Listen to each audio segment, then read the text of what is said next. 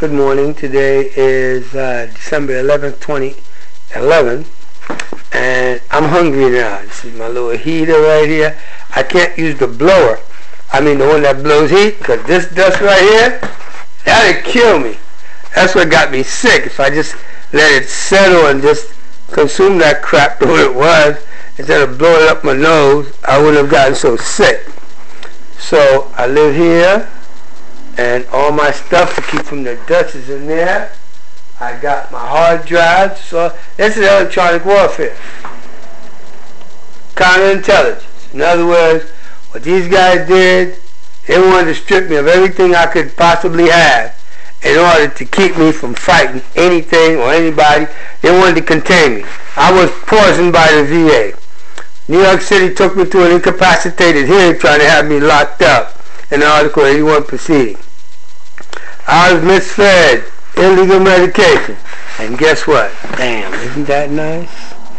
Could you imagine if I had a woman, I wouldn't be able to accomplish shit, especially if it was one of these black broads, because they want to be worshipped and adored, and they're a conquered race of freaking females that ain't worth a shit. You get a white woman as a black guy, you're going to get somewhere. Now, oh, that was just a thought. Can't let y'all know too much, but that's what I think. I opened the door, got to preserve the heat. This is my refrigerator. This is what I bought from home last night. That's water right there. That's good to go. That's what I'm going to reheat right now, and this is a big turkey. I can eat this for days and live it. I'm going to show you what it's like to live as a former Special Forces guy. You guys are just so terrific. Councilman Kirby, how in the hell you're going to call my shows crazy? Guess what?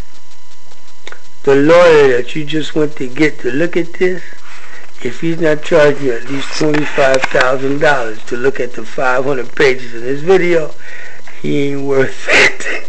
You're going to lose.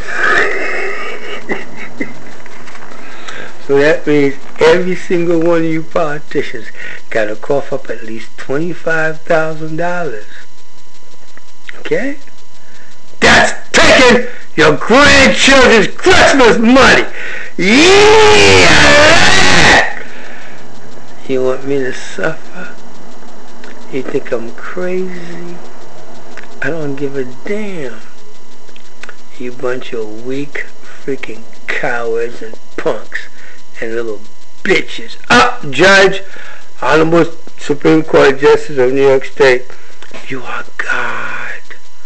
Please forgive me for what I'm saying to these guys, but this is a black fight of one Haitian free man with an inherited nod for being a conqueror, with a bunch of freaking emancipated slave, propped up colored Negroes